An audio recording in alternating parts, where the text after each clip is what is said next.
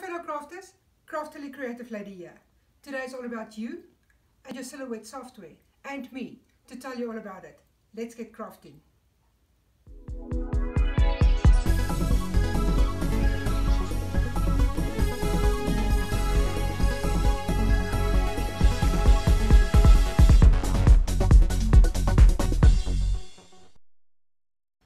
So you also want the warp button.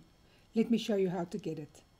So the first thing you need to do is you need to go to www.silhouetteamerica.com. This screen will open and you will see there's a button that says Update Software. Click on that button. This screen opens. You do not want to go to the beta version, you want the current version. Then you need to choose Mac or Windows. And just make sure it's version 4.1 you're downloading. So I'm going to click on Windows, or I clicked on Windows. Click now. Now you wait for version 4.1 to finish downloading. When it's finished downloading, go to your downloads folder. You will see this download, Silhouette Studio version 4.1.exe. So what you want is in your downloads folder, you want to go look for the .exe file that just downloaded.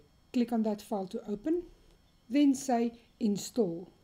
Then you will get a few windows that you need to click next or yes or no or okay, and fill in your details and make sure it's installing in the correct folders.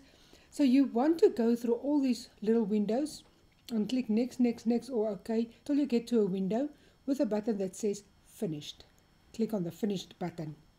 Now you have Warp.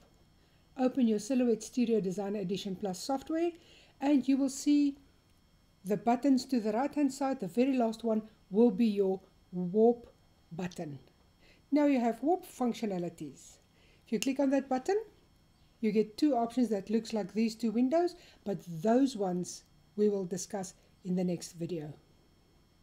And that's it from me and your Silhouette Studio version 4 Designer Edition Plus software. Thank you for watching my video. Till next time, goodbye.